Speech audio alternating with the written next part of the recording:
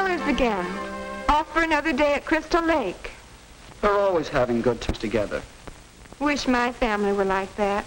We never do anything. Never have the time. Neither do we. You know, so many people are asking how the Millers manage to have so much fun as a family. What's the answer? Is it money? Or is it magic? Neither. It's something they worked out together when they woke up to the fact that they wanted their family life to be fun. Who doesn't? But how did they work it out? To understand, let's go back several months. Eavesdrop on the Millers one Friday evening before they got wise to themselves.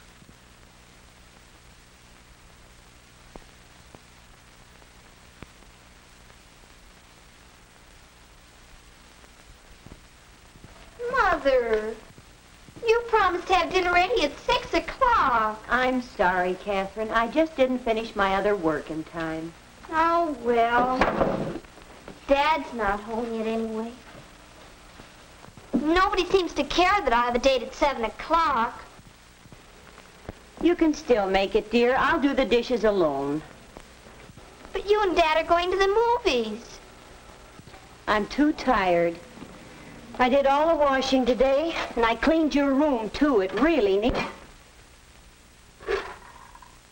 I meant to come home and clean it, Mother. But after school there was a meeting. Mother! I can't wear these slacks tonight. You said you'd press them. I know, Harold, but I just didn't... Why don't you press them yourself? Say, where's my racket? In my closet. I broke it. I meant to tell you. You broke it?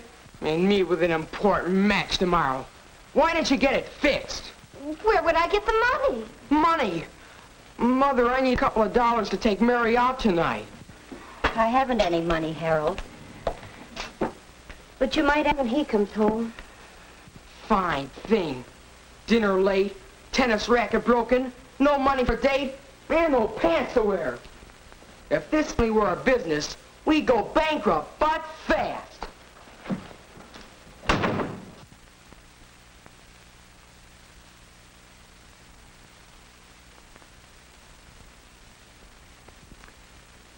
That night, Mrs. Miller was thinking about what Harold said.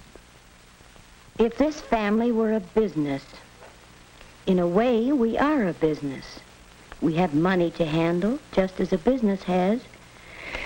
Yet we never make it last from one payday to the next. But that's not all we can't seem to manage. Isn't there a better way to manage ourselves? Wouldn't we all be happier if we worked out a little system for living together in harmony? It's worth a try. I've called this first meeting of the Miller family to propose that we try to establish a definite program for managing our home so that we'll all get more out of it. More fun, more leisure, and more harmony.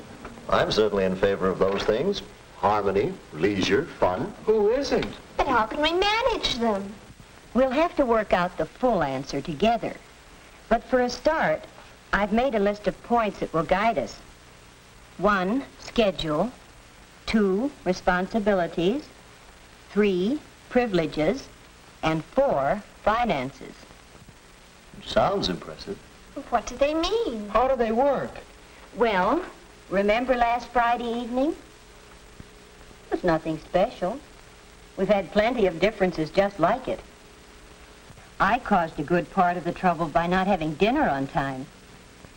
We need to make a definite schedule and stick to it so we can all make plans accordingly. I can be more careful about coming home in time for dinner or phoning when I'm going to be late.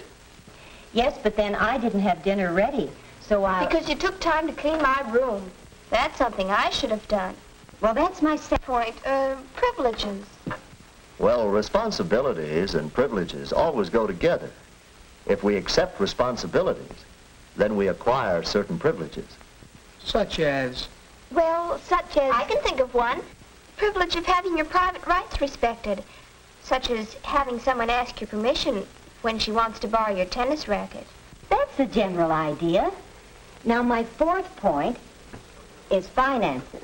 Yes, where are we going to get more money? We don't. You mean a budget? Well, if we were a business, wouldn't we have a plan for spending our money? That does it.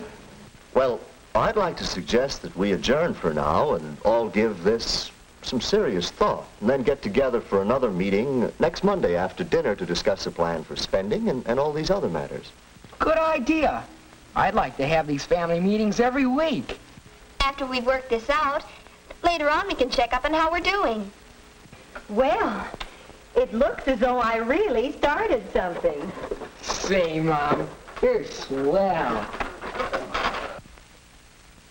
That's how the Millers came to manage their home, so it would be more fun. Does it really work? These guides to home management, can my family use them? Well, let me give you a few clues. Take the matter of schedule.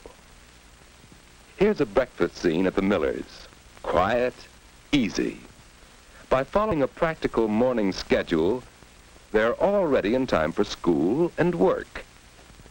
And in the evening, Mother has plenty of pep left to entertain friends, because by scheduling the work she does each day, she saves herself from doing too much. And when seasonal jobs are scheduled, Harold is glad to help his father. It doesn't happen that he has other important plans for the day. Of course, this is also a matter of responsibilities, which are divided up according to individual abilities and interests. Besides doing assigned jobs and caring for his own clothes and belongings, each is responsible for being considerate of the others. For instance, putting things back where others expect to find them. With responsibilities go privileges. Although the strength of the family lies in unity, each member has individual rights. The right to open his own mail, the right of privacy, to work alone, undisturbed by loud noises in the house or by unwanted visitors, and the right to have opinions respected. This privilege the Millers protect in their family council meetings. Let's listen now for a few pointers on the fourth guide to home management, finances. As you know, our financial position has greatly improved during the 6 months we've been planning our spending instead of letting our money slip away from us. However, during the past 2 months, what with Mother's operation and Catherine's dental work, our medical expenses have been very heavy, more than our budget could provide for. So the question is, where is the money going to come from? Well, we could take our vacation money. Oh, no. That's a big thing we've been saving for. Well, can't we find the money in some other account? No, not that much money. Maybe a little bit here and a little bit there. Well, I don't know. Look, that new electric mixer we'd figured on buying, I can do without that. No, Mother. You've been wanting that for so long. Wait a minute. If Mother can do without her mixer, I'll skip my new dress. That is, if Mother will help me make over the one Aunt Grace gave me. Of course I will, dear. Well, if that's the way, I guess we can patch up the old seat covers in the car, put off getting new ones until next spring. Sure thing. And if I can get a little help with my jobs around here, I'll be able to clear time to pick up some extra money working after... The trick lies not in having the most have. That's how the Millers are using good home management to achieve a happier family life. Now, do you think they're successful? Looks good to me. To help make your home a well-managed home.